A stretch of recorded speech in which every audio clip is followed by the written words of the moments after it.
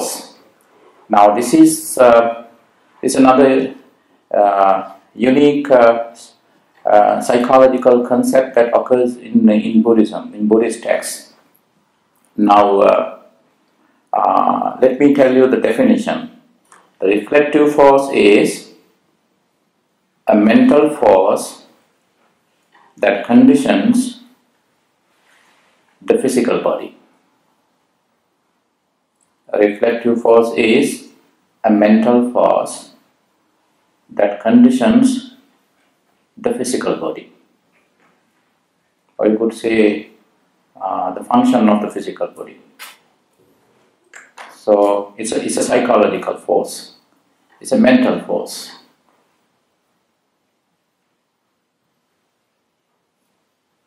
So the reflective force is a mental force that conditions the physical body. So the common sense is that the body and mind are mutually they are mutual in terms of function. Their function is mutual.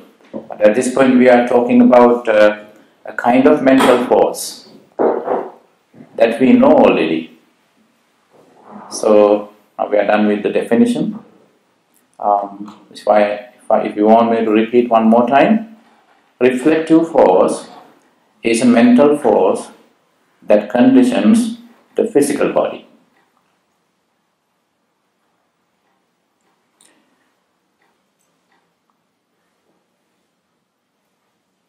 So if I add more, because this is the bottom line.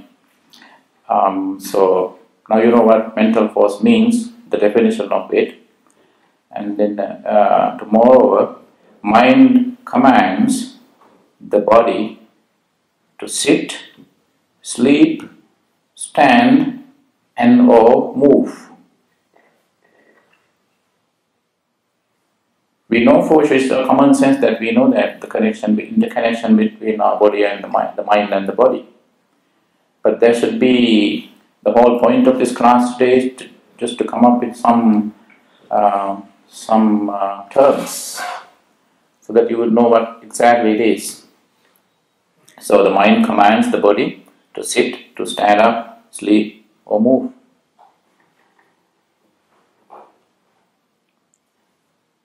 When the will to move arises, will dash to dash move, will to move. When the will to move arises, mind-made version of the physical body pervades the entire physical body.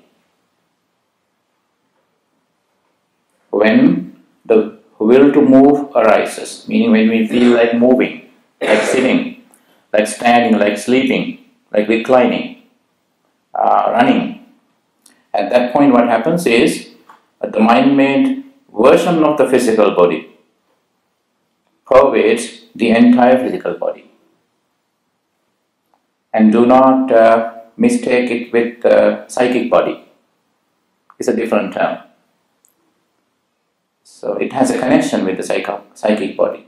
But this is simply your entire physical body, or in case the movement includes your entire physical body, and so that reflective body takes over the physical body.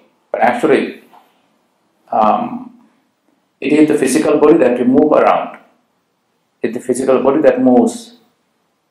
But there's another reflective body within that is mind-made.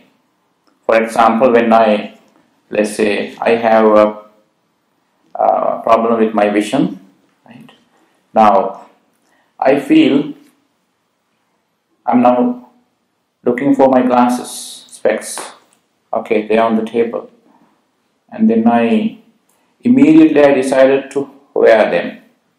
And what I did was, in a split of a second, I would pick it and wear.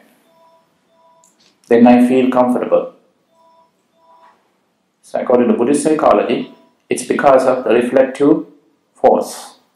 Reflective force can be easily understood in terms of a mind-made body parallel to our physical body. But again, at this point, do not mistake it with the psychic body. But when you discuss like the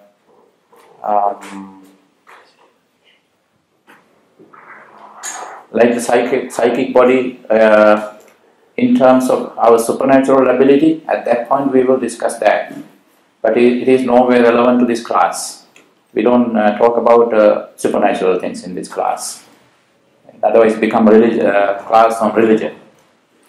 This is simply to understand our emotions, our feelings, our physical body, our mind, our selfhood.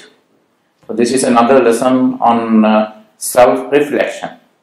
When you know these terms, and then when you move your limbs, when you move around, when you put your body in different positions, and you will be able to do that with awareness. Now, for example, let's look at a few situations. Now, you are driving back home on the motorway, highway, freeway, expressway, wherever, and then your exit is 10 miles away, and all of a sudden there's a warning about lane reduction, and then traffic gets piled on in a single lane, and you have to, it's bumper to bumper traffic, and that's when you get a nature's call. So that what happens is you need to respond to that nature's call right away. But then what happens is, I can't do that right now. How many more miles? Well, my exit is 10 minutes. 10 miles away. And then there's no exit nearer, closer, so that you have to wait. It's more disastrous that there's a lane reduction due to construction work. So all the traffic are moving into a single lane. So it's piling up in a single lane. So you find it difficult to, but at the same time, because and at times you put the blame on, why did I drink so much water today in my workplace? Usually I don't do that. My karma, whatever, I did that today.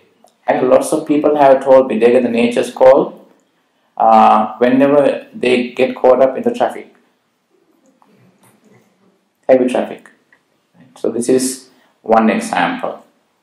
And then what happens? Somehow you need lots of tolerance. It's pointless to hate the situation because there's no way to do that.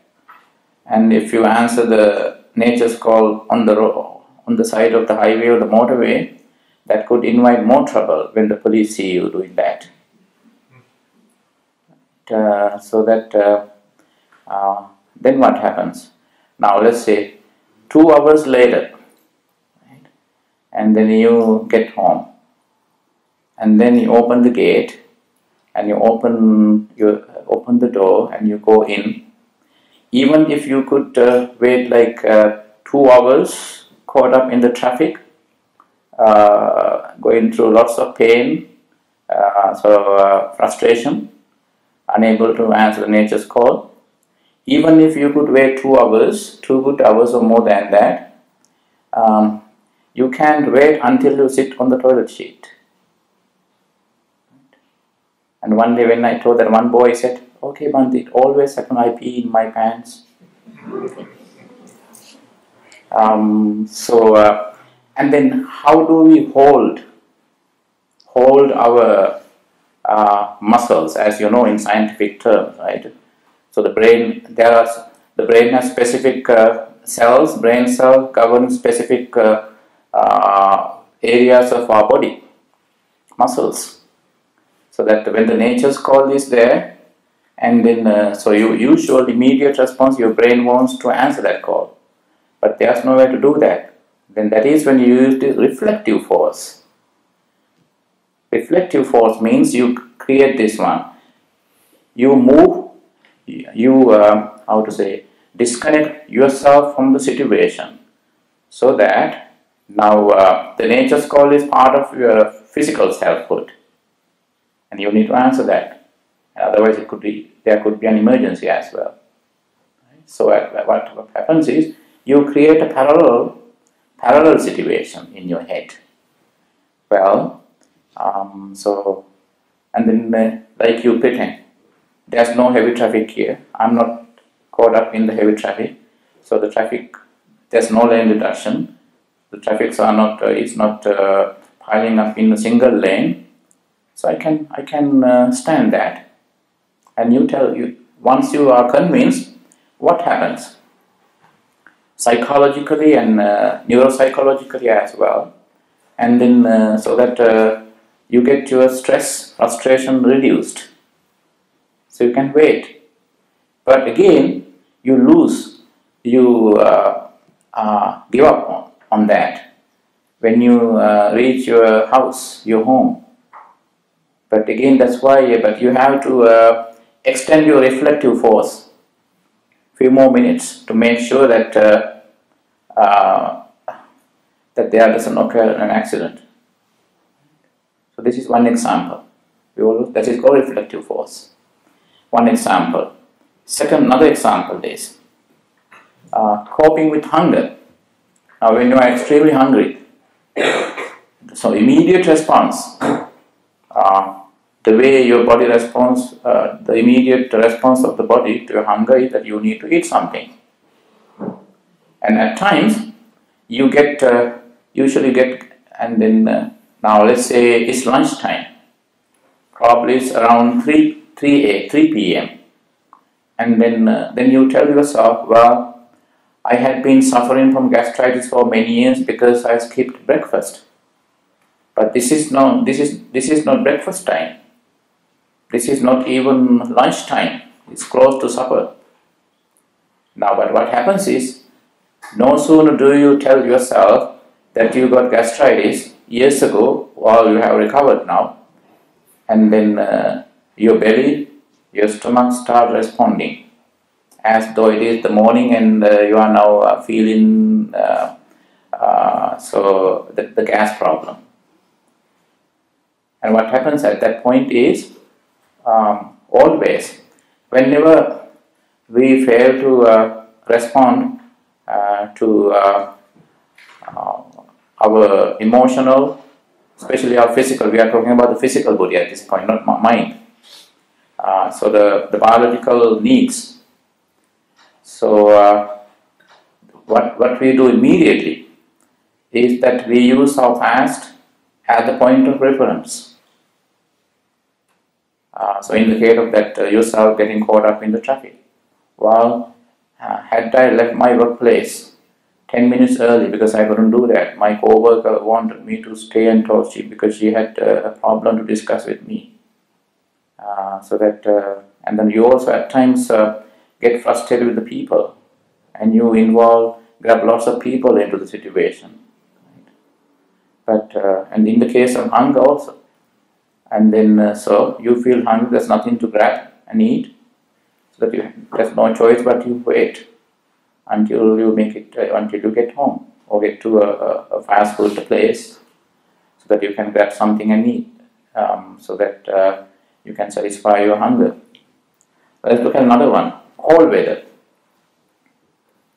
And then when you read the Siddhartha's biography, Siddhartha, as you know, the Prince Siddhartha, who would later become the Buddha.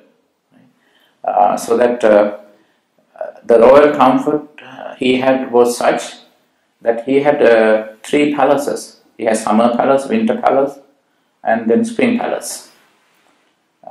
3 palaces. And then so in the let's say now, when he lived in the summer palace, he was surrounded by the interior was full of murals depicting waterfalls, beautiful bodies of water, rivers. Why is that? Because when he looked around, the house interior was full of those scenes, pictures depicting cold weather. So that what happened. Now it is extremely hot. When he looked around and he felt peaceful. So that is the psychology, ancient psychology of interior design. Ancient psychology of interior designing. So, whereas when he was into winter time, and he had his interior full of, inside the interior of his winter palace was full of murals depicting fire. When he saw the fire, and he didn't feel cold. He wasn't cold, but he felt the warmth. He felt like he's getting himself warmed. So that in order to get yourself warm up. Now, so that is I was looking for, because somebody asked me whether there is some insights on interior design. That's when I came back. All of a sudden, this thing struck me. Okay, why not? Prince Siddhartha had three palaces, and we also do that a lot nowadays. In the winter time, also, I used to do that in Canada. Once I studied in a university in Montreal, Canada. That time the weather was minus 56, minus 60. I only had my eyes open. If you stay 1 minute outside, and you get nose bleeding. But inside my car, I felt I was cold, even in my room. What I did was, instead of putting more and more blankets on me, what I did was I only put one layer of blanket. I wrapped myself in the blanket, and then I had deep breath and I meditated on fire. I meditated on fire. Even today I do that. So that warmed me up. So that it was then less cold that I felt. So that is another example. Now the reflective force. Now any questions at this point about the reflective force? No party terms. Exactly, yeah. That's fascinating, yes, because you reinforce yourself. Yeah, because he then reinforced himself to be someone with a different identity. He was no longer a king, but a mendicant monk, traveling monk, depending on the alms offered by the common people. And he would go on alms round. He had to beg for food. Right? So that's why then he changed it. So yeah, thank you for that. Yeah, that's a reinforcement. We reinforce our identity. So that we can, and then it happens to us a lot. Because if you only go to posh restaurants, because only in the UK do I use the word posh, right? Because I always hear that word, especially in this area, Chiswick. People say Chiswick is a posh area. And recently someone said that, then I said, when you get a flat tire, the sound from the flat tire also sounds like posh. So when you, let's say you only dine at highly rated restaurants, and then so to most people it's a class thing as well. So there's no one, because you are now driving through a rural area, the countryside, and so all of come across some little restaurants or the eating food place. Right? Even if it's good food and there are people enjoying and they are enjoying. Let's say you have the little restaurants is full of customers, meaning it's a popular restaurant, meaning the food must be good. But when you take the first bite, you would find the food awful. Nothing wrong with the food. Why? Because you have only eaten in highly rated restaurants, and you would always tell. And then what happens is you revisit your memories, and then you look at your social identity of being someone who would only dine at highly rated restaurants. And so what happens is your negative reflective force. That's why the reflective force is both good and bad. Your negative reflective force, so that overrides your hunger, your taste buds. Even though the food is good, and then what happened? Wow, look at them. You look around, probably one of your family members is telling, why? So that why are you angry? Because you know what? We are extremely hungry. It's no time to be angry because we are hungry. Usually there's a saying, right? And a hungry man is an angry man. But at that time you got food. But you are angry because the food is not good enough. And so while then you just think about everyone else enjoying the food, and if you are really into convincing yourself that this is the best restaurants in the countryside, and then when you go back to eating, and you will for sure you will find the second bite very different than the first bite. That is because of negative reflective force and then the positive reflective force. Again, reflective force is just like a parallel selfhood. That's what we do all the time. We always revisit our past experience, past memories, and then immediately we try to justify our negative approach because we never wanted that. We have never been in that situation. So and at the same time, so that is where the wrong application is, the wrong comparison. We always do that. And then so at that point, when it comes to consumerism as well, you don't drink the water, actually you drink the brand first. You don't wear the new shirt, t-shirt or your dress, your trousers, you first wear the brand. And so that is when, and let's say okay, now you go out without your shirt untucked, so that it falls and it covers your waistline, and so that nobody sees the band, the brand name on your pants, right? And so that, and that's you are okay. I know some people do that a lot. When they dress up, they try to, if it is a cheap brand, they try to cover that up. They cover it because they never want others to see that. But the good thing about this also covering is that when you cover it, nobody sees that and nobody knows which brand it is.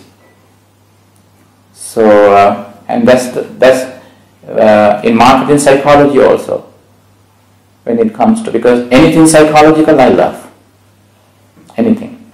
So, and then we consumed the brand means, because we maintain, we conceptualize everything in a way that such conceptualization pleases us, brings us solace, happiness. So we don't actually drink the water. First we consume the brand. I think on different occasions I mentioned that at times when I work with children I use that. In children's retreat, in the morning I give them each a bottle of water. So in the morning I remove the label. And then I mix the bottles. I make sure that I use the same shape of the bottle that produced by, so that comes from different companies, so different brands. And so when I ask them to drink the water, and there's no label, they simply drink the water. And thereby I make them to avoid the first step of consumption. So that is consuming the brand. And during the day for lunch, I give them a bottle of water each, but this time, so with the label. And so what they do is, and they don't know what brand it is, they take a moment or maybe a minute or so just to look at each other's brands, and then those who got the cheaper brand make a face, whereas those with the best brand, the better one, and they are so happy. They even tease anyone else sitting close to them and saying, hey, you know what, I got the best one. But in the morning, at breakfast, they didn't have that agony. Why is that? Because I prevented them from first consuming the brand name. But during the day, at lunch, I purposely, I let them consume the brand first. So in the morning, they first consume the brand, then the water. At lunch, they first consume the brand and the water. In the morning, they had no chance to consume the brand. So that's how every moment, within a split of a second. So the reflective force can create chemical imbalance in our body. The chemical imbalance. So it is based on our mind. So you can correct that. And then, so when I was a child, I was allergic to tomatoes. You know what, now my favorite thing is tomato. What happens was, when I was in the university, but to make sure that there's no, allergy condition, if allergy condition is kind of genetic or biological, not psychological, then that would be a different story. And then I had this tomato allergy. And then one psychologist in the area, he talked to me. And then what happens was, when I was as young as 7 years old, I just took a bite of beautiful and gorgeous tomato, red. But with the bite, I also took a bite of worm inside. It was rotten. So ever since, I didn't know that. I had hated tomato from that moment onwards. But when he asked me a lot of story, why you, because there was no, I wasn't actually allergic to tomato. But it was a mental condition, not a genetic condition, not a biological condition. So now, tomato is my favorite. Drink tomato juice, eat tomato as a fruit or cook, no problem. So, whereas I'm allergic to papaya, I don't eat papaya. And then when I went to, once I ate papaya, and I went to my GP, and he told me that he checked my body and said, okay, you are, it's not a mental condition. You are actually allergic to papaya. So why I noticed that was some of my friends had given me mixed papaya into my fruit juice in small quantities, and then immediately I felt I got sick. So whereas my sister, she had mixed tomato into a curry that she cooked, and I consumed that curry, but I didn't feel any allergy condition. Why is that? The tomato thing was a mental thing, whereas the papaya thing is a biological thing. So there are limits also, but still you can even deal with biological allergy conditions to a certain extent. I'm not saying that. My GP in Canada told me that. He's originally from India. He traveled to India like a few months, go to India every year and spend there for meditation, go to the Himalayas and meditate. So he told me the first time he went back to India many years later, first time in many years, he couldn't eat anything made in India. Why? Because he had programmed his mind in a way to believe that the food was not hygienic. So, but later, actually it was nothing. To me, there's no problem. I went to India and ate in different places. There's no problem. What I did was, the people who joined me said that if you go to India, go to Sri Lanka or in certain countries, at times you have to be very careful when you eat. But no sooner did I land at Delhi airport, I told myself, okay, I don't have to worry, I'm going to eat. I see those people. So that you wouldn't believe, it's funny that everyone else, I was healthy, everyone else got sick. So we had a long meditation session at Bodh Gaya, and we talked about food allergy due to reflective force, negative reflective force. You always immediately you reinforce yourself through your past experience, and then so that you always, when you believe that you have eaten the wrong food, that you are in the wrong situation, actually then what happens is, even if the situation is not detrimental, harmful, but still you feel, you get frustrated, you may even fall sick. So, and then when it comes to the reflective force, there's a natural way that our body responds to situations. So that that is called stormy response. Stormy response is natural. The Buddha talks about the sunshiny response. They are antonyms, right? Storm and sunshine. In the stormy weather, it's all dark, terrible, gloomy. It's like it's ghostly. Whereas after the storm, so you see the sunshine, and then so you feel peaceful. It's all calm. Your surrounding is peaceful. So that is what sunshiny. Why we use the term sunshiny response as opposed to the stormy response is that Buddha recommends that whenever you go through emotional problems, you need to go to just go out and spend some time in the sun.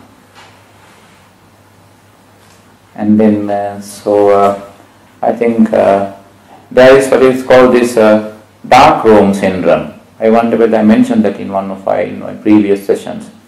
Whenever you have emotional problem, people would love to lock themselves up in a room with lights turned off so that you keep yourself in the dark. Why? Because even if you don't, everyone else, even your family members don't know what you are going through, but you think that the entire world already knows that you are going through that.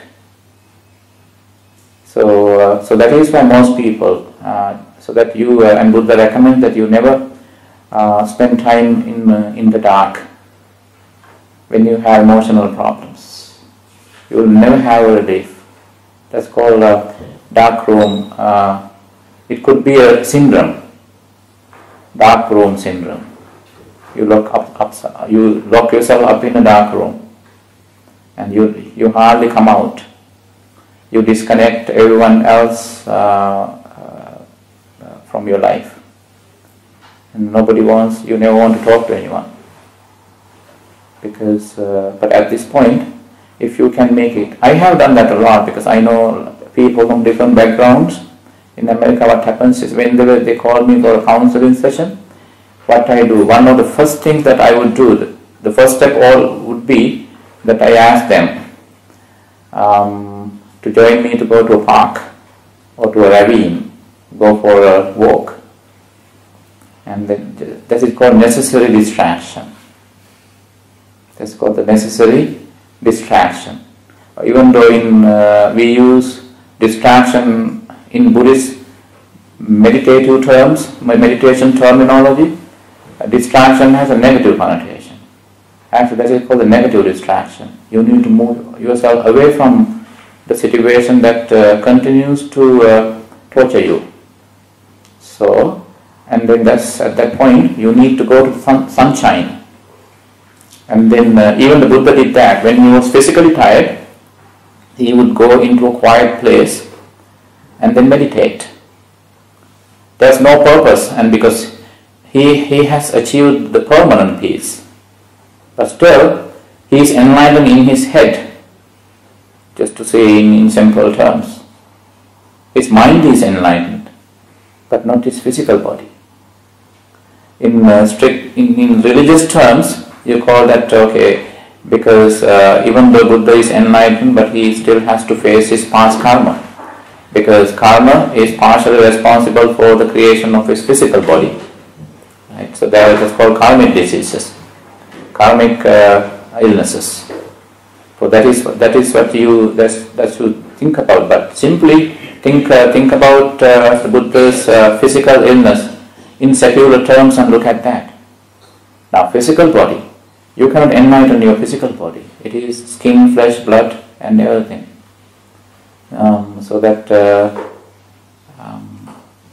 So you mentioned a very interesting term today. I forgot that. Skin something. About to talk about self-food. In the kitchen you said that. Yeah. Within the skin. Within the skin, yeah. Within the skin. That is our self-food. Right. So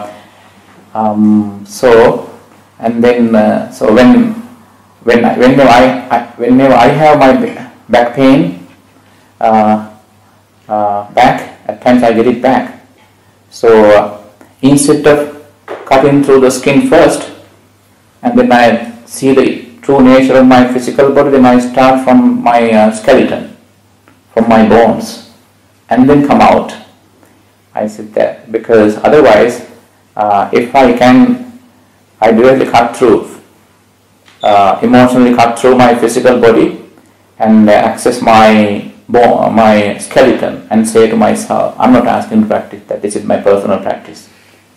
And then every time I start scanning my physical body and then applying vipassana into my physical body, my physical self-hood, by the time I visualize my physical skeleton, my pain start going away. It is beneath the skin, but before the skeleton. So it's a difference to that you have osteoarthritis as well, that affects your physical, your bones as well. But in general, whenever I have negative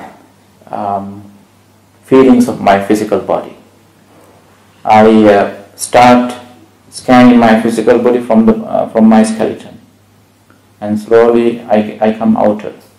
So that and that reflective force helps me. It helps me to cope with my pain, back pain. And I know for you that it's due to a muscle spasm. I got a torn muscle, so close to the spine. So the spine wasn't affected. It wasn't damaged. But I simply got a torn muscle. So I watch my diet as well. Why? Because the torn muscle is permanent. So what happens is, if I put on weight, there could be a fat build-up inside the torn area, within the torn area of the muscle. Now, when I move the muscles, that would cause extreme pain. So what happens is, I also think about my diet. That's something that we're going to talk about the next. The mind itself cannot heal your physical body. You need to listen to your physical body itself as well. Now when it comes to stormy response, at this point, under stormy response, we're going to discuss what is called the contributive tendency of infatuation. Sorry, but the term is too long. The contributive tendency of infatuation. A certain tendency that contributes towards having a negative response to your physical body.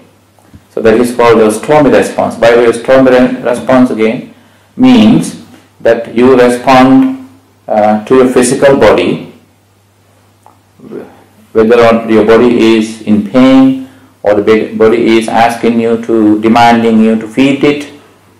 Could be an illness, could be hunger, could be the fact that you got too much, you are hyper, you got too much energy. You could be either energized or you could be enervated. In either case, you feel like responding to your body in a way that it leads to long-term negative, long-term health conditions that could lead to health problems in the long run. So that is called a stormy response. It's shaky, as though you are a tornado. You are taken. When you're a tornado, because I live in Florida, I always use the hurricane analogy and tornado analogy. When I was in Miami, I had hurricane shields. I had my rented house covered with hurricane shields. And whenever I heard, during meditation sessions, I always use the tornado analogy. Well, now close my eyes and visualize a tornado coming towards me, and it would pick anything its way, right? Houses, cattle, cars, vehicles, anything. So strong. It's a very strong tornado. And then I say to myself too, when my body is asking for something, either because I'm going through some pain or because my body is asking for something else, and then if I respond to my body's needs or respond to the demand from my body, physical body, when I respond to the urges, physical urges, and then if I struggle to satisfy my body, either because I just want to forget my pains or because I just want to satisfy my hyper energy, and then so as lay people, and we can understand it very, very well in terms of lustful feelings like sexual feelings and all that, right? And you feel when sexual energy takes you over, and then you get hyper actually. Well, you get hyperactive. Your body gets hyperactive, and then when you are sick, and your body becomes weak. When the sexual energy takes you over, you get energized. When you are ill, as a result you go through pain, you get your body enervated. Opposite, you get weakened. So at that point, either way, but we need some immediate solace, immediate relief, remedy. So that you want to do something with which you can get yourself infatuated, like intoxicated. Now, just to make it simple, I know lots of my friends. They drink a lot when they are happy. The same people, they drink a lot when they are unhappy. So that I noticed, I did some research also. In certain countries, people always look for an opportunity to drink. Why? You know what? I am so happy, so I need to drink. I am so sad, so that I need to drink. I have so many friends, I am so happy, I need to drink. I have no one to listen to me, so that I feel left out, so that I need to drink. That is called infatuation. Now when it comes to infatuation, there are three life areas where we get infatuated. Youthfulness, health and life. Youth, health, life. So these are we use strong response in these three life areas, or you could say three areas of life.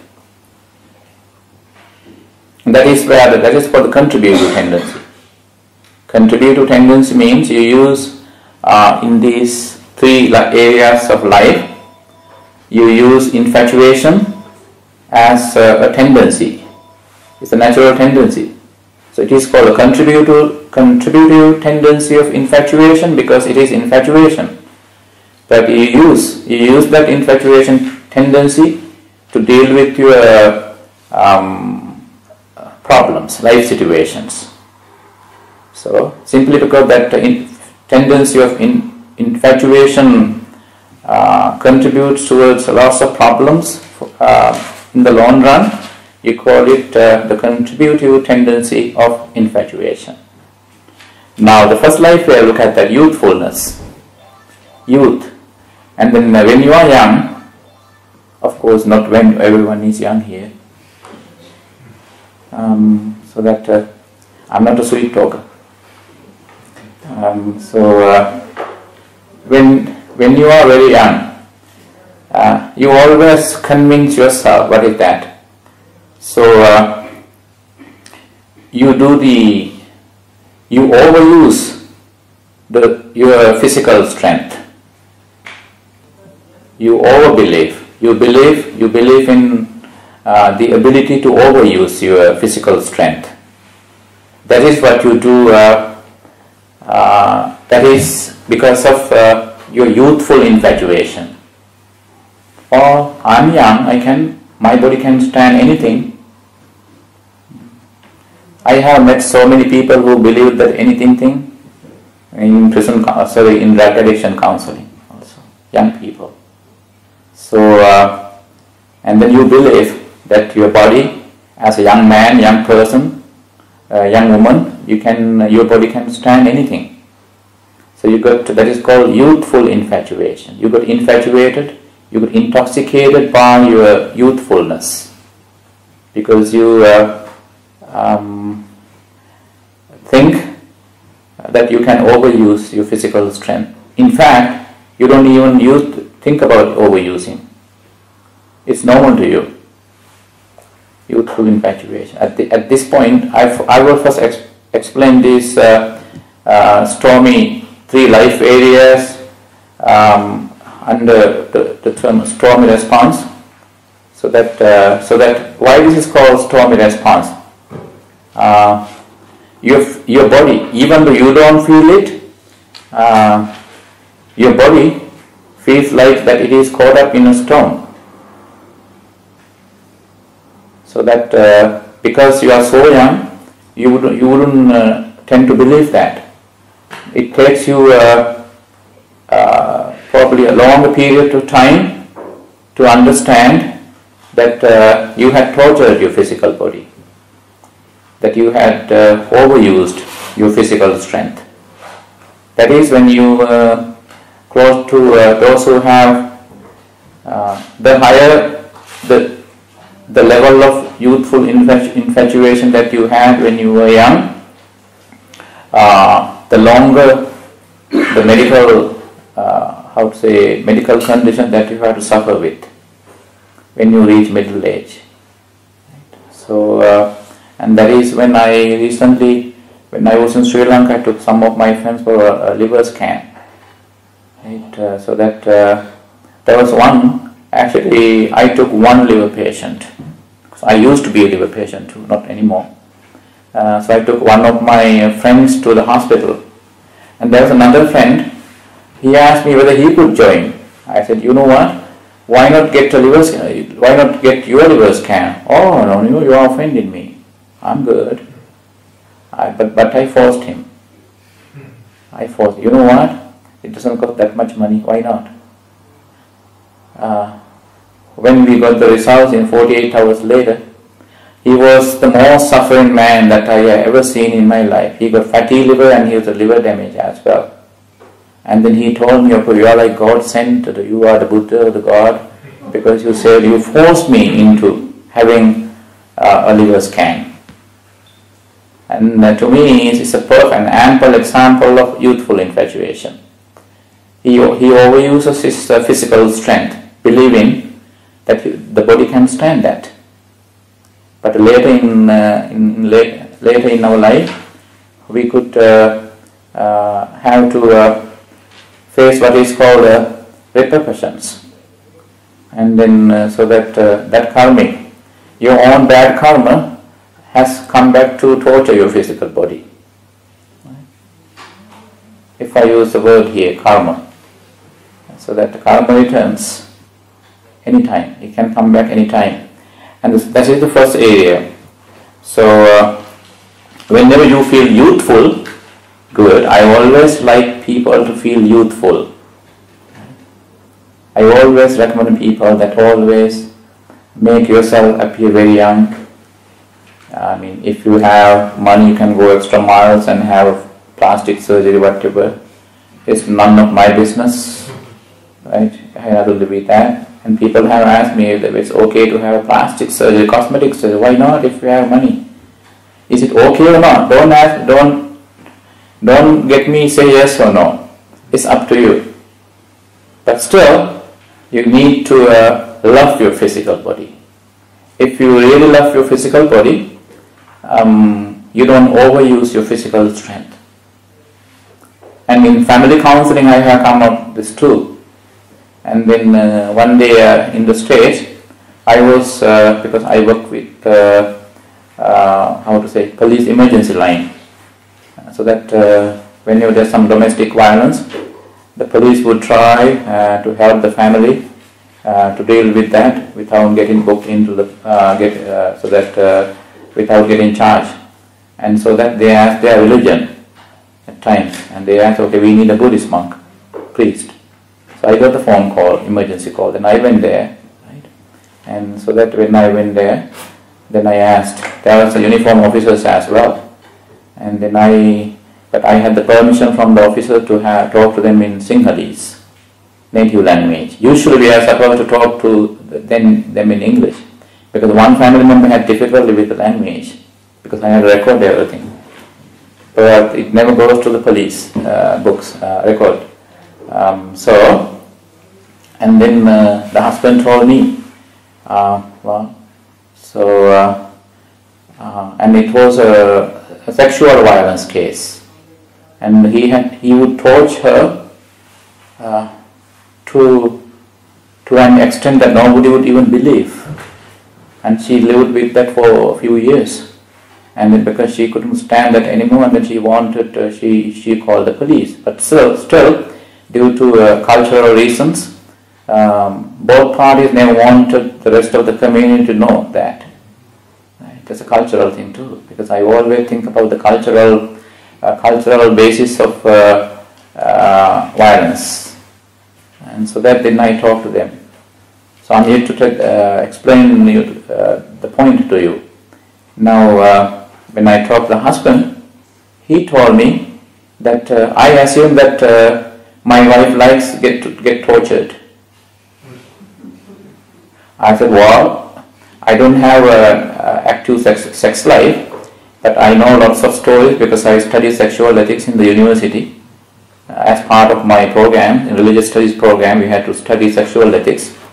But there are some people who do that with each other's consent.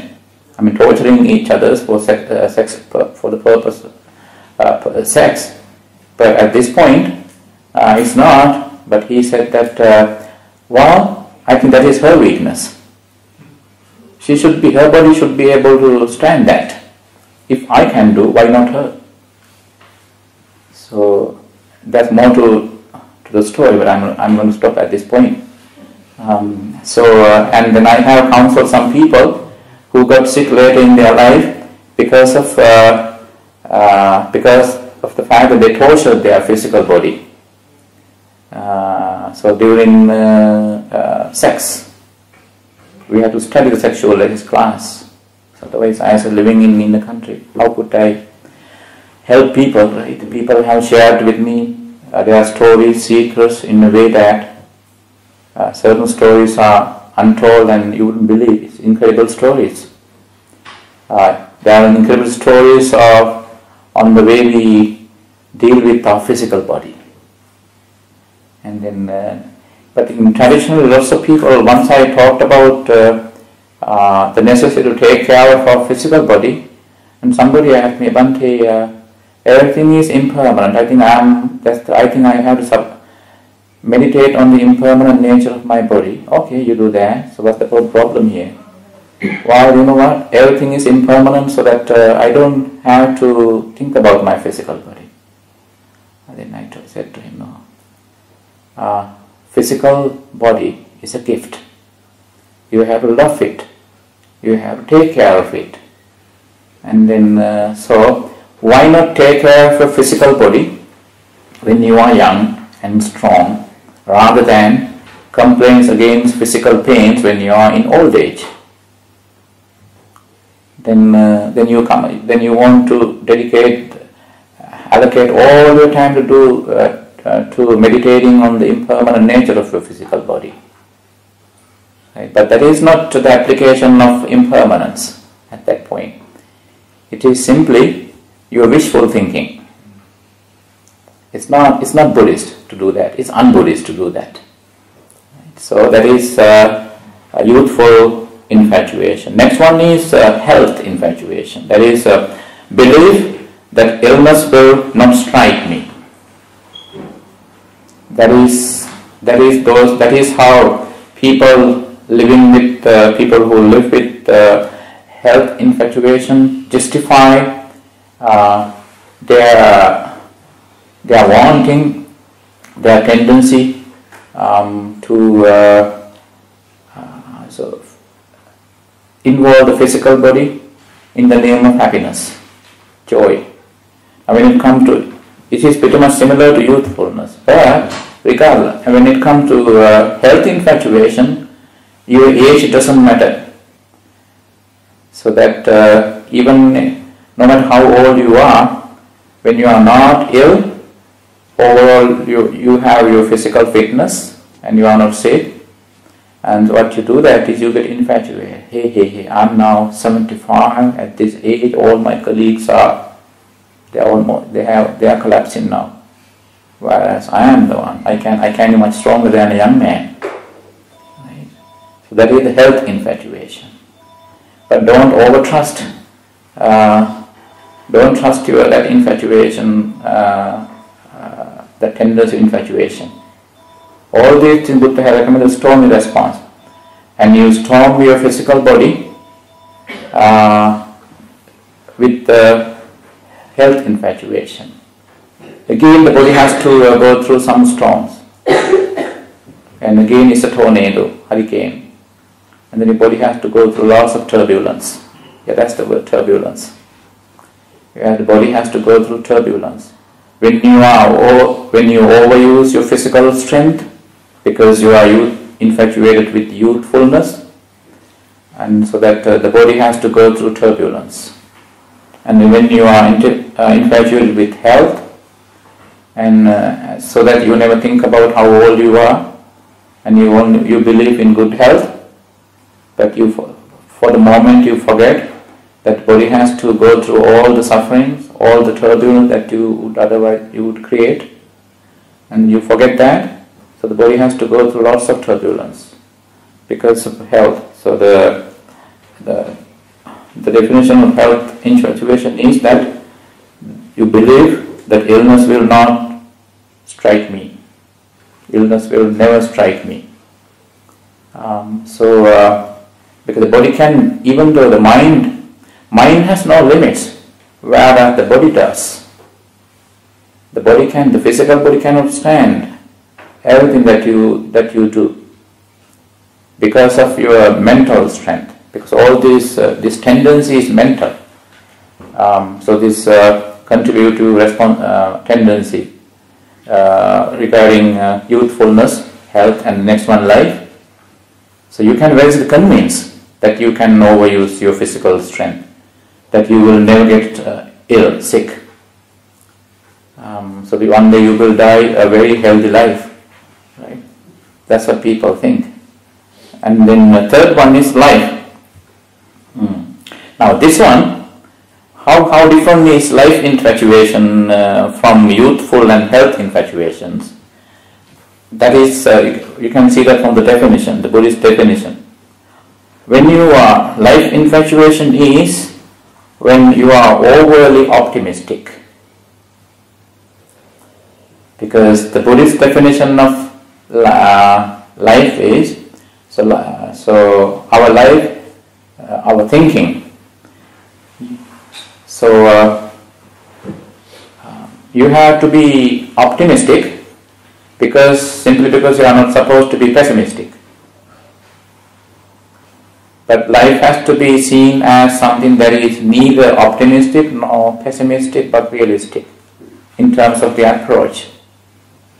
Overall, we have an optimistic approach to our life.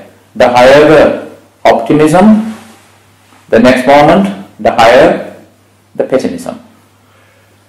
It's like the higher you go, right, when you fall, it hurts more. It takes more and longer and deeper. So, when you have life infatuation, you are overly optimistic or overly pessimistic, both. Why do you become pessimistic? Actually, optimism and pessimism are the two sides of the same coin. So that, interestingly, in the Buddhist psychology, in Buddhist perspective, so that you are optimistic means that you are pessimistic means you are passively optimistic. That you are pessimistic means you are passively optimistic. How is that possible? Or this is how it is. Now, you broke up with your friend this morning. And then what happens? And when you came to the temple and started talking about your friends with me a lot. You also shared both good, fond and painful memories of your partner, your friend turned opponent. And then, and you had never spoken with me, you had never talked to me about your friends like that before. And then let's say, usually you only spend 5 minutes to talk to me about your partner, friend, while this morning you still talk to me about like 3 hours, but you still wanted to talk to me. Continue with that. So why is that? You are in your dormant mind, so that you relive, reactivate, revalidate the fond memories of your friendship. Now that you have broken up with your friend, but still you are not willing to accept that. And you continue to validate the lost, so the ended relationship, friendship, in negative terms. You use the negative terms, so that passive. But actually there is hope. There is hope in your dormant mind. So that is why you talk about them. So that is when so optimism. Pessimism is the passive optimism. You are passively optimistic. You have disconnected. There's disconnection between you and your friend. But still, you talk about it.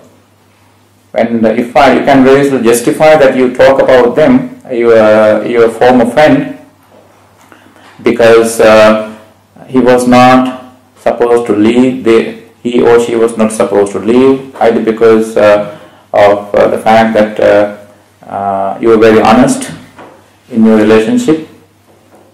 So whichever, you could be the wrong party, or he or she could be the wrong party, but still, whichever the case, whichever the situation, whichever the outcome, you still talk about, you love to talk about him or her. That is because of pessimism. So, but overall, when you accept both situations, now you got life infatuation means you are overly optimistic. I have come across some people, they are unrealistically, incredibly over pessimistic, also overly optimistic. Optimism means incredible. I have come across some people, unbelievable. But the moment something petty, something happens to them, for example, recently someone called me from Paris, and then that someone, I'm not going to say male or female, that someone told me that they felt embarrassed, right? So that those are you could say they, because it was somebody. So that somebody, so they told me that they felt embarrassed on the train. So then I asked why. because one day I broke my sandals, my shoes. So that, and I felt everyone was looking at me. I cried. So you cried because you broke your shoe? Yes. So that is to my friend who lives in France. He always maintained, okay, if you live in France, especially Paris, you have to be absolutely optimistic, romantic, everything, orderly. And I said, I met lots of homeless people in Paris. So, but that is his fascination. That is his perception. Now, because he is from a rich family, and he would wear the best things, he would have the best comfort in his life. Right? Did I say his? Yeah. So yes, so that it was a big problem in his life. When you overall, when you haven't encountered negative situations in life, you find it extremely difficult to cope with even very unimportant little life situation, negative situation. Some people cry.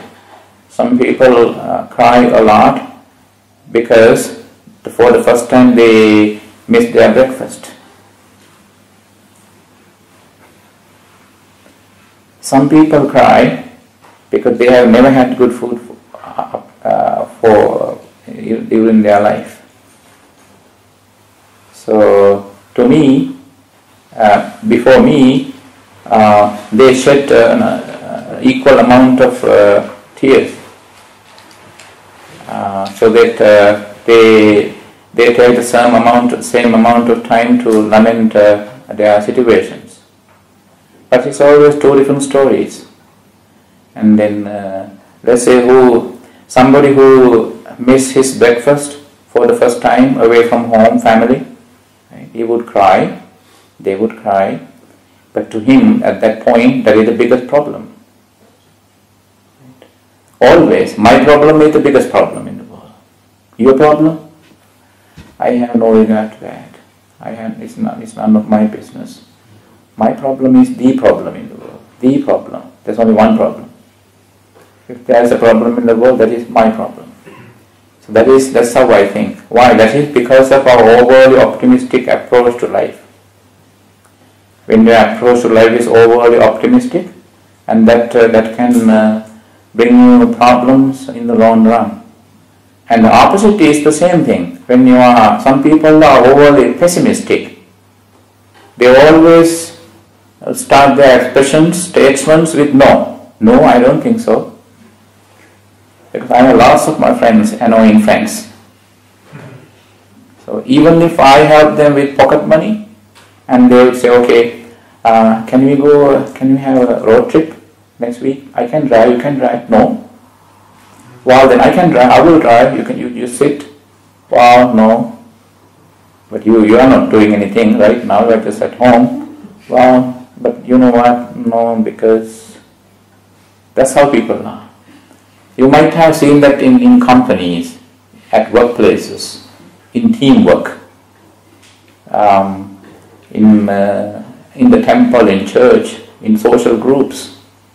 Always there is someone who to talk first and say no. Most of these annoying people, the negative people, they speak first. They want the first chance. And they do everything possible to discourage everyone else. And then when you look into their life, actually they always feel marginalized and left out. While you are trying to pull them out of that, but they are not willing to come out. Dark room syndrome. So emotional dark room. So when it comes to life also, you could be either, now the infatuation at this point again, like in health and youth areas, life infatuation, when you suffer from life infatuation, it is much more harmful than youthful and health infatuation. Because I have come across children, little children, kids, they are very negative. So unfortunately, when I spoke to them, in most cases parents must be held responsible. I know that a lot. At times I have to, when the child wants to build a highway to happiness, first I have to do lots of groundwork. I have to cut down the trees, level the ground, and build the highway and buy him the car. I had to first counsel the parents. I had to rectify everything right from the ABC, right from the beginning. You have to rectify the whole thing. It becomes it has become a chronic thing as well. And so this is collective. That's the other point here. It could be due to peer pressure as well. Especially when it comes to life infatuation, I have seen lots of families that live with that. Because especially I have seen that in criminal families, drug addict families, and also this entertainment addicted families. Everything is entertainment, that's true. But actually you have to be very rational as well. So that entertainment pleases your emotions. But in real life, you have to deal with bill paying, making money, education, survival skills and all that. So, and then when it comes to especially life infatuation. So, before I explain the sunshiny response, any questions? Can you explain how this life infatuation affects children? Mm-hmm. How? Oh yeah, right, yeah. Actually, nowadays it is, sorry to say that it's due to scientific, the advanced technology and science and access to. Nowadays, because children have too much access to entertainment, like the computer games, entertainment, and then people don't have a social life. They have no time to engage with the nature.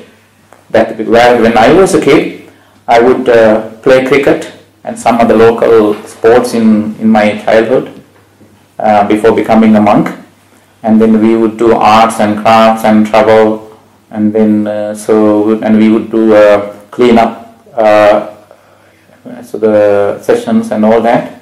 So that nowadays people due to the overuse of social media and then the availability of too much access to comfort, youth, so the children get infatuated with all of this, like because they don't sleep at all, and the children get insomnia because that's part of youthful. When it comes to children, that's the best example. Well, I'm mom, dad, you go to bed. You are old. You need, and because you have to go to bed next. Because I'm young, but you have to go to school. Well, I will wake up on time. But what if you? But I have to wake you up. But still, even if you don't, I can wake up. It's a story that it's a big battle in the morning. I have lots of parents have told me. So that is how it affects. And when it comes to health also, when I work with youthful offenders, drug offenders, abusers. So that this time also I attended, because that's one of my favorite counseling areas, especially in the US. This time I did that in Sri Lanka.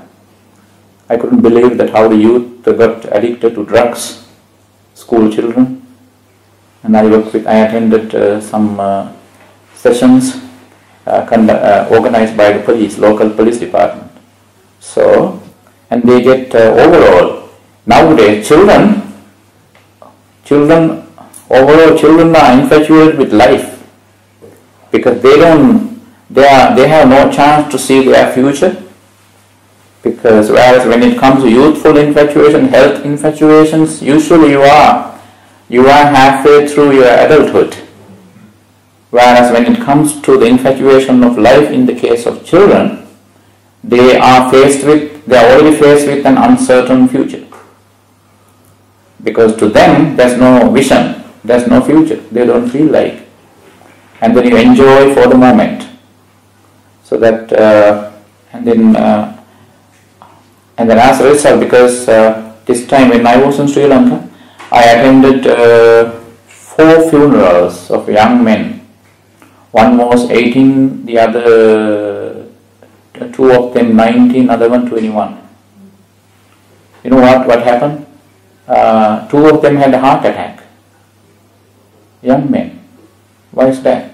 They would eat all the fast food and then drink and sleep long hours. And why that? Why is that? We are young. Youthful infatuation. And then also health infatuation. I am young. My body can stand anything. So whereas when I talked to some of their friends, they were shocked to see their friends now dead. And they rushed to talk to me. Well, but I think we need to learn. We can't believe that he's gone. And then because I can use within my personal culture, I could use certain terms that you would find not suitable. Then I said, okay, lucky you came to talk to me. Otherwise, I never want you to follow him. Meaning I never want them to die that soon. So it is such a thank you. That's a very practical question. That's because of the the time that we live is very different. And then some people died while taking selfies, right? All over the world. That's called selfie deaths. And at the same time, some kill themselves because they don't have access to a smartphone to take selfies. What's the age group? Age group? Age groups all 12 to 19. 12 to 19. Because due to hormonal growth, and they think about their image. They think about physical image, but now in this technologically and advanced, you have access to social media, and we are social media fed, social media trained. Our food is social media, Facebook. And this monk too. Before someone else tell me you as well, right? So, but I have control over that. I use the Facebook to teach people, to make friends, make like-minded groups, and so that we can discuss Dharma, our limits in our life, limitations and all that. So and then yes, so that is what about young people. Now we have 30 minutes. Let's discuss the other kind of response, sunshiny response, right? As opposed to storm. So as you say, it is calm after the storm. So it is the sunshine again after the heavy stormy rain. Because when I came across these two terms, I was so happy. Why? Because I had encountered a lot terrible hurricanes in Florida. And then when it was the sunshine, and then even though the people got all their properties destroyed, they perished almost anything in the storm, and they were so happy to flock together and congregate together in the public safe areas and to enjoy. And then they will simply say the sun is back. So sunshiny, according to etymological also, right? Sunshiny means calm, tranquil. It's the calm response. What is meant by sunshine? What we mean by sunshiny response is meditative response. That's the alternative term. Meditative response. Now when you have storm response, you terrorize your physical body. in when you use the sunshine response, the meditative response, you comfort your physical body. You give your body a smooth touch. You touch your body smoothly. Whereas in stormy, with the stormy response, you can even damage your physical body. Now, when it comes, sorry, but I have to go. From time I will go back to the stormy response when I explain sunshine response.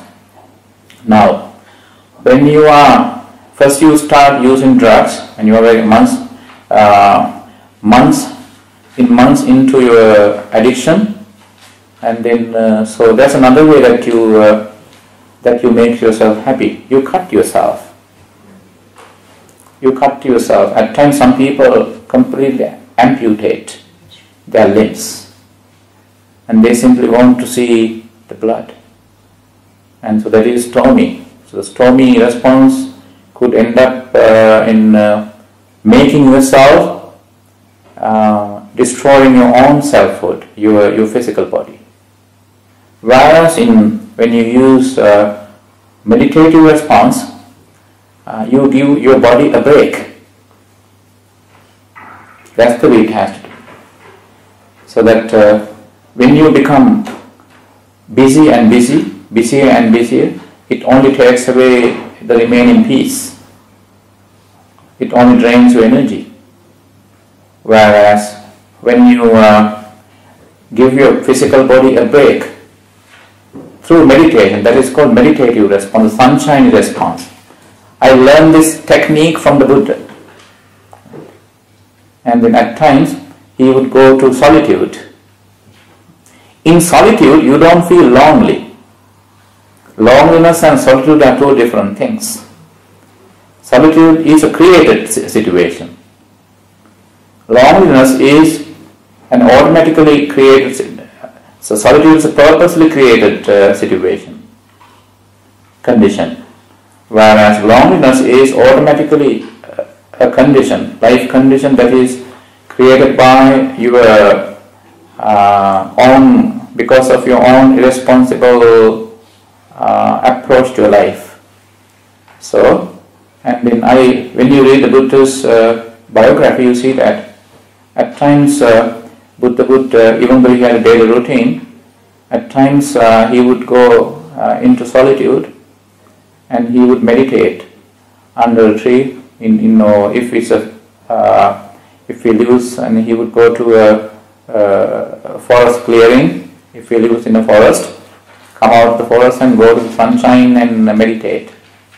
So sunshiny approach means that you create some space within your mind first, because you have to feel like doing that, and then you choose the suitable physical surroundings and go and be yourself, meaning meditate. And in another technical term for sunshiny response is bio. So bio-calming response, meaning you take your physical body into calmness, through meditation. You tranquilize your physical body, and at that point, your purpose is not the peace of mind, but the peace of your body. So you need to give your physical body a rest. So Buddha doesn't have worries anyway. So Buddha doesn't have to think about stress or the frustration of his mind, because he's enlightened. But why he still take a break? He takes a break because he wants to let his physical body rest.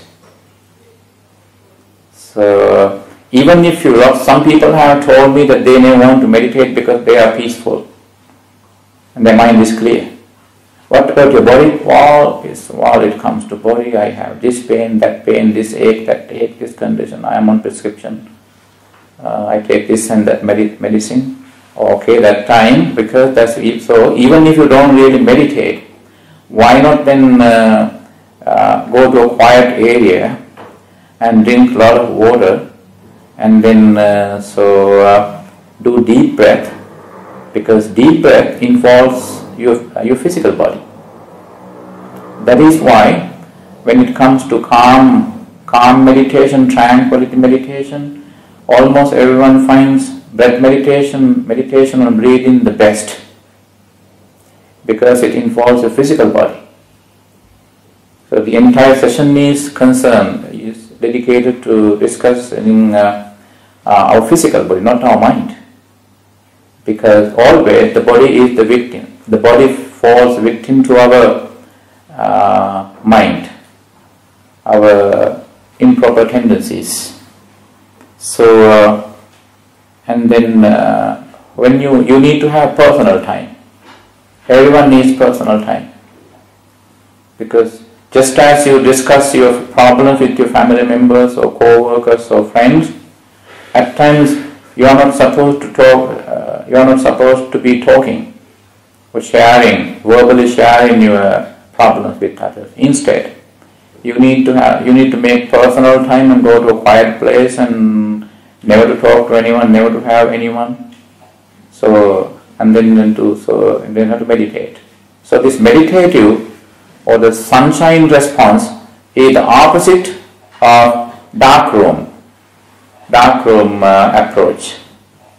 Instead of locking yourself up in a dark room so that you make sure that no one can see you, no one can approach you, when you use this approach, this response, so meditative response, you go to public open place.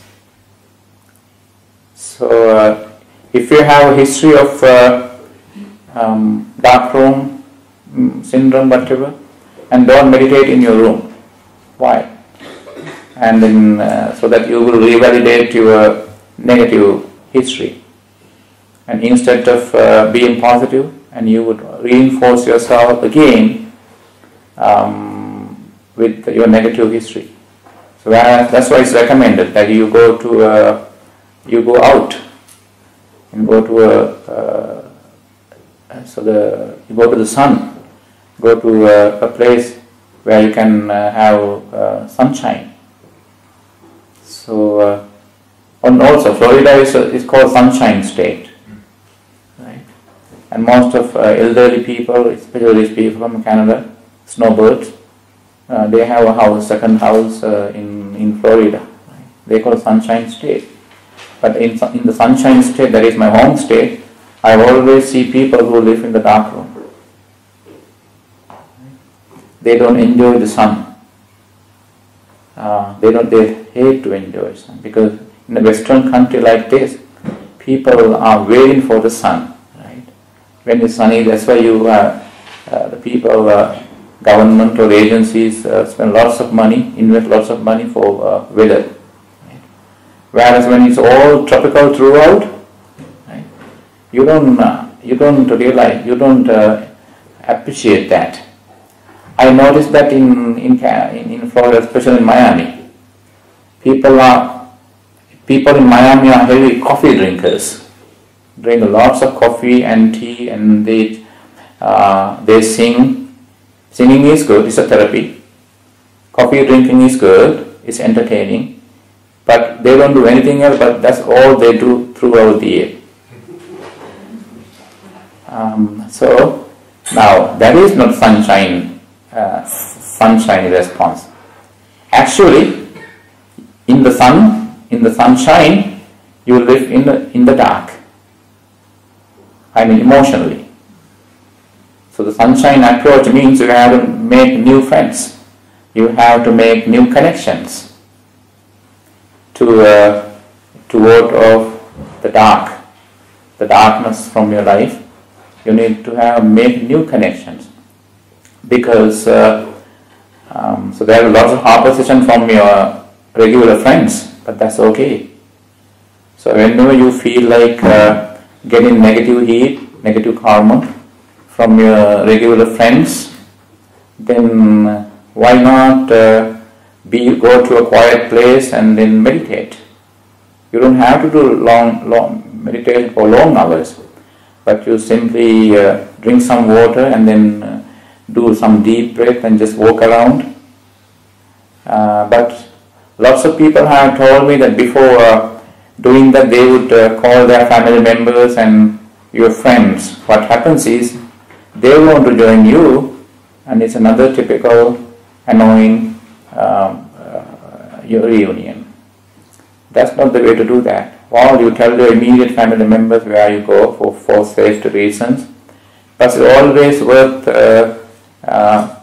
you need to make your own personal time. Most people, if you can make time to go to a party, entertainment, dinner, dance, why not make time to have some meditation? It's all, at least to go to a library.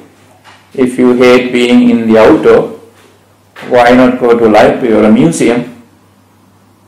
I always recommend that. It's a therapy. It's a sunshiny response. I do that a lot. So, last night I had to do exams. So from 9 p.m. to 7 a.m. this morning I did my assignment. Didn't sleep a minute. So after breakfast, I know the people were bringing delicious lunch. But I said to the Sangha, I'm not coming out for lunch. Instead, I never wanted to eat anything again. I drank lots of water and slept and gave my body a break. So that I never wanted to eat. I didn't feel like eating. So and so that I have recovered my inner peace. Right? So that's the way inside my room I had the sunshiny response. Whereas people who live in tropical weather, and then they hate the sun.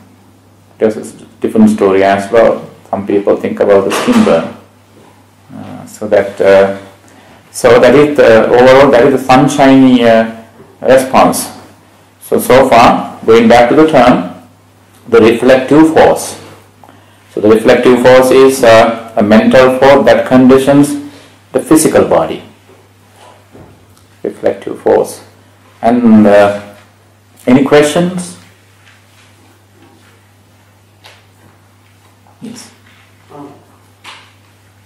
Can you have the sun shining force without the storm?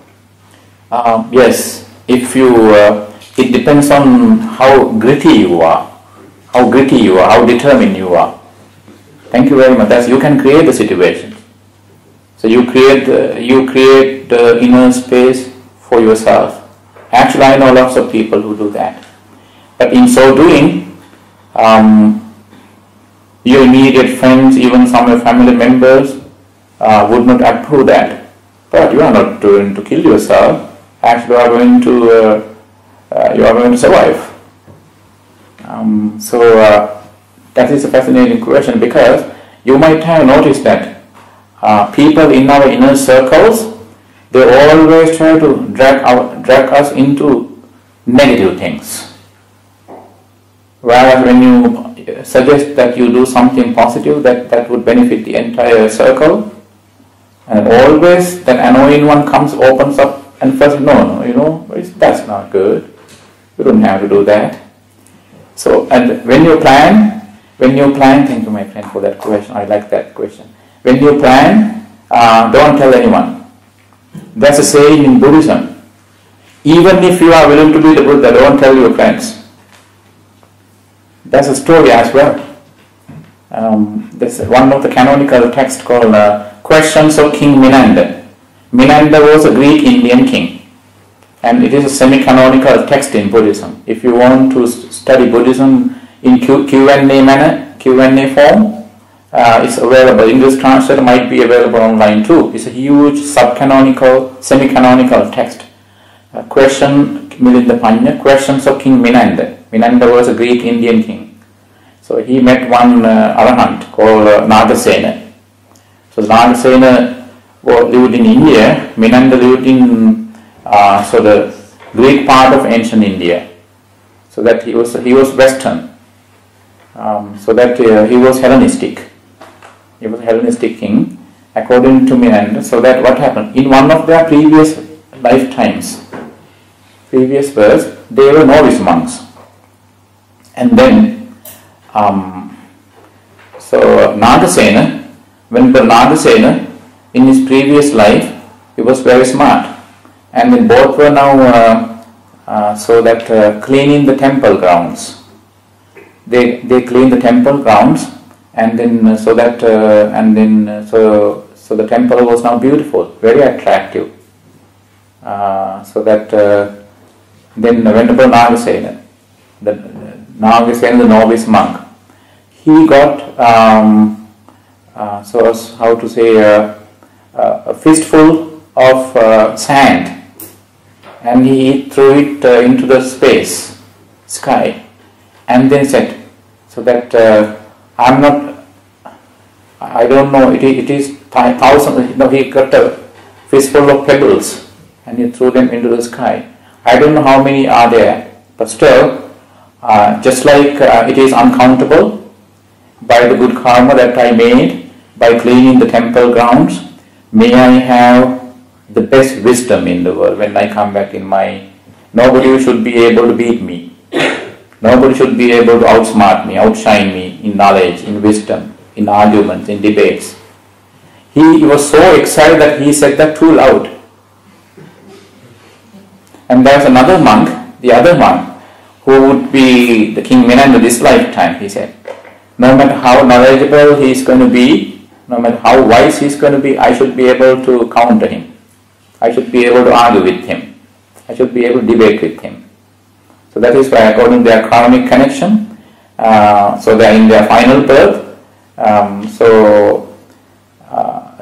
The novice monk who made that aspiration, he became Venerable now. He became an enlightened monk, and the other one was so powerful, and he became a king. So that is the story, their past life story behind. And when I heard the story from my mother, when I was a child, he told me, even if you want to be the Buddha one day, don't tell your friends. Do your things yourself.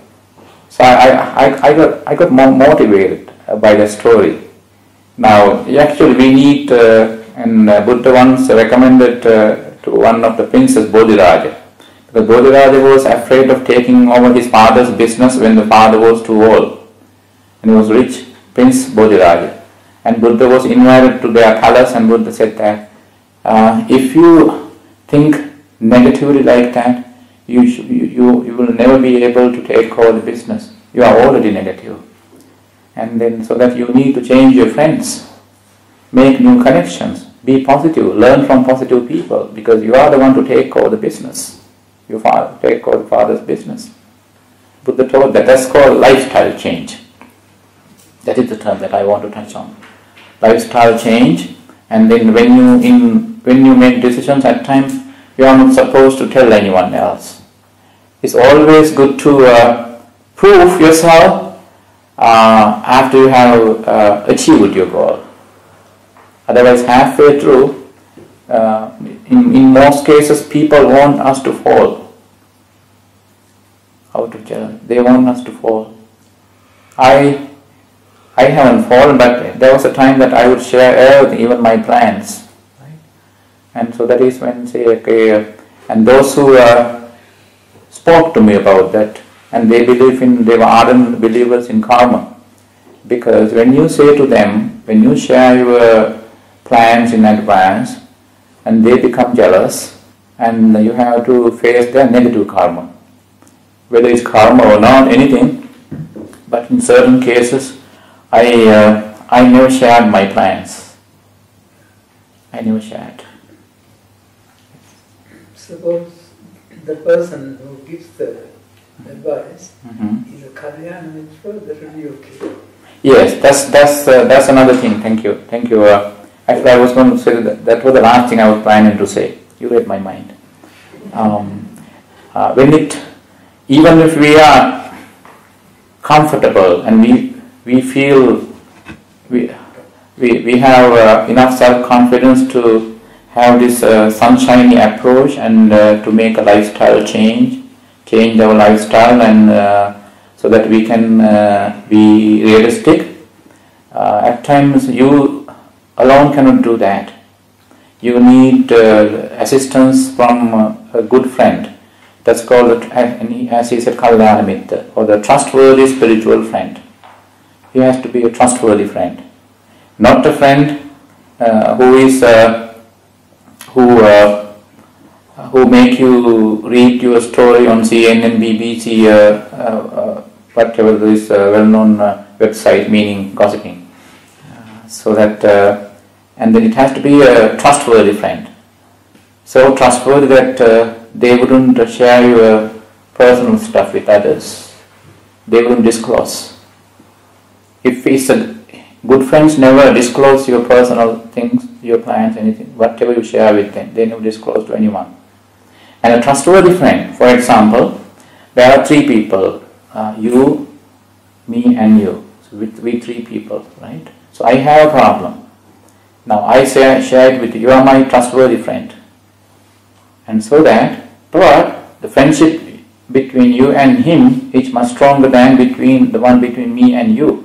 But in the case, given the position between us, because you are my trustworthy friend, so I trust you more than I trust him, suppose. So that's why I share my problems with you.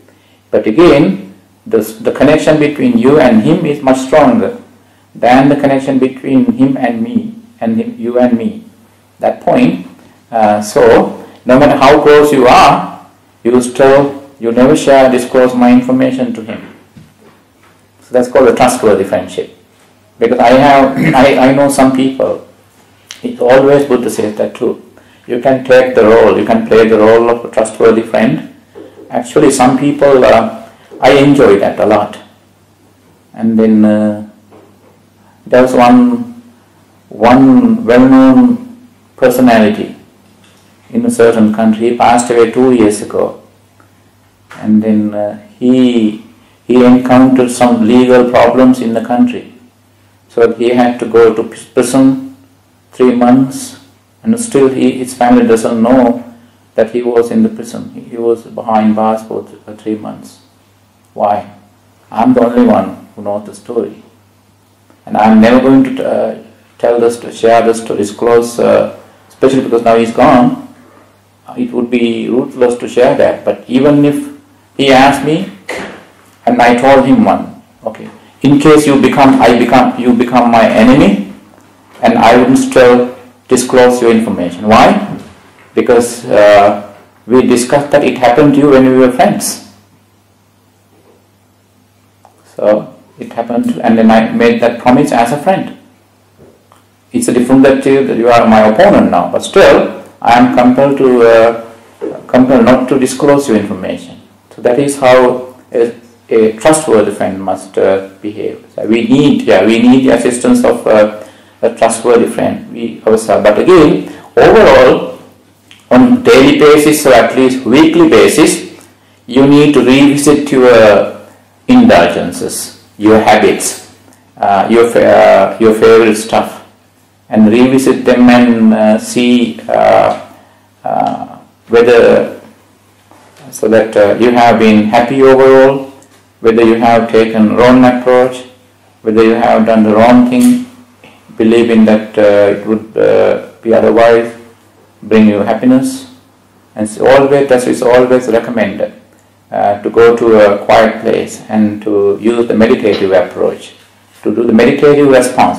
You respond to whom, what? You respond to your physical body. Because the whole session today was dedicated to talking about our responsibility towards our physical self, our physical body. So we need to use that sunshine response, meaning meditative response. So we need to give our physical body a break. And then in addiction counseling also in different countries. So some people some alcoholics hate to talk to priests, whichever the religion they come from. Why? When they say the most hateful thing to them, to the addicts, means when they say, okay, drinking is sinful, But I never say that. What I do that is, according to as per the Buddhist psychological guidelines, because when I have an addiction, so I'm the one, I'm the best person to know how hard it is to overcome that addiction.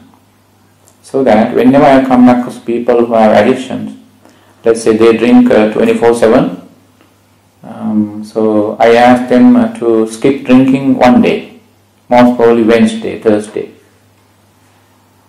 And when I say that, when I recommend that, meaning I can drink during the rest of the week. Well, you already got that. I ask you not to drink on Wednesday,